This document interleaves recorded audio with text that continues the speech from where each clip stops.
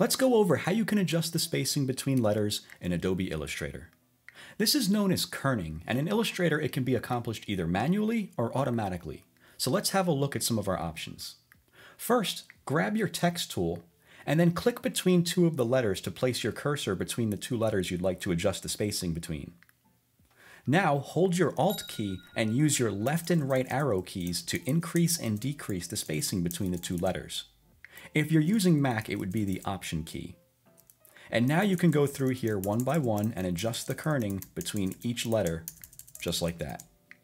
Now, if you want to change the spacing between all of your letters, otherwise known as the tracking, you can just select all of them like that, and now do the same thing. Use your Alt or Option key to change the spacing, just like that. Another option you can use is the Touch Type tool, which allows you to adjust the kerning manually by clicking and dragging letters.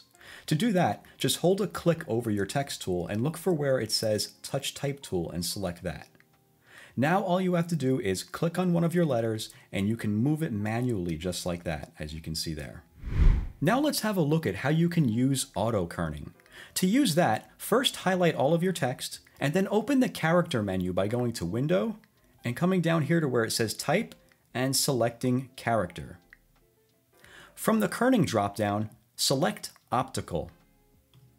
And once you do that, your text will be automatically kerned, as you can see there. And that is how you can work with kerning in Adobe Illustrator.